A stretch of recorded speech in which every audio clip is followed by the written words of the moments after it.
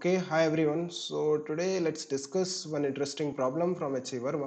Actually, ये second part है, इसका जो first part है we have already discussed. So let's see. Suppose all the surfaces in the previous problem are rough. The direction of the friction on B due to A.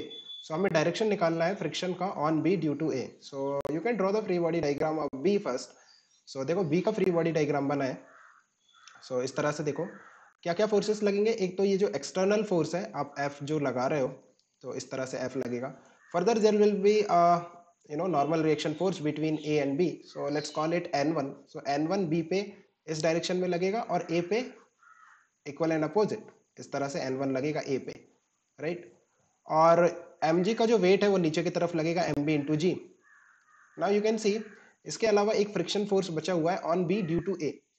So friction force की अगर मैं बात करूं तो वो ऊपर की तरफ लगेगा. Let's call it FR1. This is the friction force by block A on block B. ऐसा मैं क्यों कह रहा हूं कि ऊपर की तरफ लगेगा, बिकॉज अगर ये ब्लॉक B इक्विलिब्रियम में है सो यू कैन सी कि जो नीचे इसका वेट लग रहा है उसे बैलेंस करेगा friction force, right. So if you right the equation like if you balance the forces, N1 should be equal to F and the value of friction in the upward direction FR1 should be equal to the weight of the block B which is MB into G, right. This is the friction force required. इतना friction force required है, but क्या इतना available है? देखो जो friction है उसका limitation होता है.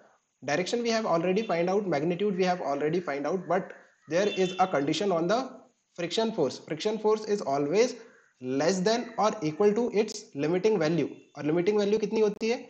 n into mu. n कितना है? n1. n1 actually n1 is equal to f. So instead of n1 we can write f. So f into mu. और फर्दर आप देखो जो फ्रिक्शन है वो कितना है? mb into ji. So this is the condition for the equilibrium of block B. ये condition होनी चाहिए, है ना, अगर सिस्टम इक्विलिब्रियम है. डायरेक्शन ऊपर होगा, magnitude V have already find out, but this condition needs to be satisfied for the system to be in equilibrium. अगर हम सेम चीज ब्लॉक ए के लिए करें तो ब्लॉक ए का जब आप फ्री बॉडी डायग्राम बनाओगे तो इसका जो वेट है नीचे की तरफ लगेगा M A into ji. Further there will be a normal reaction between this wall and the block ए. सो उसे हम N2 कह लेते हैं. N2 लगेगा इसमें. और अब देखो जो ब्लॉक ए पे फ्रिक्शन है बाय ब्लॉक बी वो नीचे की तरफ लगेगा, बिकॉज ब्लॉक बी पे ऊपर था तो इक्वल एंड अपोजिट से हम कह सकते हैं कि जो ब्लॉक ए है उसमें नीचे की तरफ फ्रिक्शन लगेगा FR1.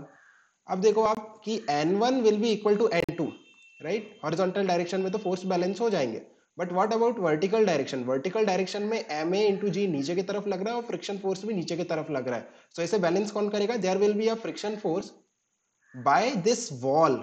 ये जो वॉल है इसके कारण एक फ्रिक्शन फोर्स लगेगा ब्लॉक ए पे ऊपर के डायरेक्शन में. Let's call it FR2. that will balance the downward forces FR2 that should be equal to MA into G plus FR1. FR1 कितना है? MB into G. So MB into G, right. So this is the force. अगर wall smooth होती है then block ए कभी equilibrium में नहीं रह पाएगा, राइट. जैसे इसका जो फर्स्ट पार्ट था उसमें हमने डिस्कस किया था कि if the wall is smooth the system will never be in equilibrium.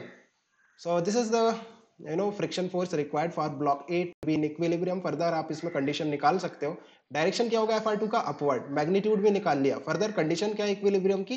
That FR2 should be less than और equal to it's limiting value. और लिमिटिंग वैल्यू क्या होगी? Normal reaction into mu. अब यहाँ पे जो कोफिशिएंट ऑफ फ्रिक्शन है इसको हम लेट्स से म्यू डैश कहते हैं, है ना, म्यू डैश कहते हैं. तो FR2 क्या है? FR2 is MA plus MB into G. That should be less than or equal to F limiting, that is what is the normal reaction between them? N2. और N2 is equal to N1 and है ना, N1 and N2 equal है. और further आप देखो ऊपर हमने लिखा था कि N1 is equal to F. So N1 बराबर है F के. So N1 is equal to N2 is equal to F. So यहाँ पे अगेन F लिखेंगे और यहाँ पे म्यू डैश लिखेंगे. So this is the condition, right. So इस तरह से वो आपको फर्दर क्वेश्चन को थोड़ा ट्विस्ट करके इस तरह से पूछ सकता है कि कंडीशन निकालो या फिर म्यू1 म्यू2 का लिमिट मिनिमम वैल्यू निकालो. सो इस तरह के क्वेश्चन फ्रेम हो सकते हैं इसमें. सो I hope it's clear. If you have any confusion और want to discuss anything we can discuss in the Telegram. Okay guys, keep working hard. Best of luck for your exams. Bye.